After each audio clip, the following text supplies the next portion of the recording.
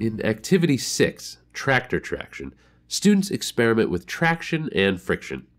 Students first discover how traction affects the forward motion of a rotating object, and then investigate how friction affects the distance a rotating object will travel. You will need the following materials from the kit: Activity Sheet 6, hex nuts, long rubber bands, tractors from Activity 5, roll of string, and a roll of masking tape.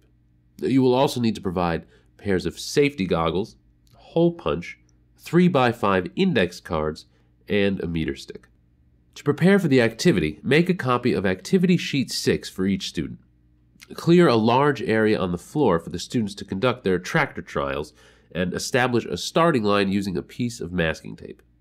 Mark off a distance of 1.5 meters in increments of 15 centimeters. Then, cut a piece of string 16 centimeters long for each team. Each team will also need one tractor sled made from an index card. To make a sled, fold one end of the card to form a 2 centimeter flap and punch a hole in the middle of the flap about 1 centimeter from the edge. For this activity, each student will need one pair of safety goggles. In addition, each team of 4 will need a tractor from Activity 5, a long rubber band, a sled made from an index card, 3 hex nuts, a piece of string, and a piece of tape 13 centimeters long. To begin the activity, ask students, what do you think will happen to the distance the tractors travel if you remove the wide rubber bands from the rear wheels? Distribute a copy of Activity Sheet 6 to each student and have them record their predictions. Next, explain that traction, the amount of contact between two surfaces necessary for one surface to travel across the other, is a particular type of friction. Help students understand that though friction is not desirable in most machines, traction is sometimes beneficial. Then, have the teams retrieve the tractors from Activity 5. Distribute a pair of safety goggles to each student and one long rubber band to each team.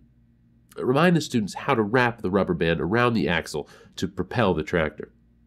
Wearing safety goggles, attach the rubber band between the small screw eye and the peg on the large axle. Next, tell students to conduct several trials and measure how far the tractors travel in each. Explain that in order to conduct fair trials, the variables must be controlled. First, for each trial, the teams should wrap the rubber band around the axle 3 times. Second, all teams should start with the front wheels of their tractors on the starting line. And third, the distance traveled is the distance from the starting line to the point where the front wheels contact the floor after the tractors come to a stop. Next, tell students to remove the rubber bands from the rear wheels and conduct 3 trials to determine how far the tractors will travel. Then, have them replace the rubber bands and conduct 3 more trials. Have them record their results on Activity Sheet 6. Ask students, what do you think the rubber bands on the rear wheels are for? Students should conclude that the rubber bands help the wheels stick to the floor as the wheels turn. Then ask, what happened when there were no rubber bands on the rear wheels? Students should understand that without the rubber bands, the bare wheels spun on the floor so that even though the wheels had the same force to power them, the tractor did not go as far. Next, ask students, what do you think would happen if the wheels did not stick to the surface at all, as if they were on ice? Explain that the wheels would simply spin, and the tractor would not move, and that without movement over distance, no work is done.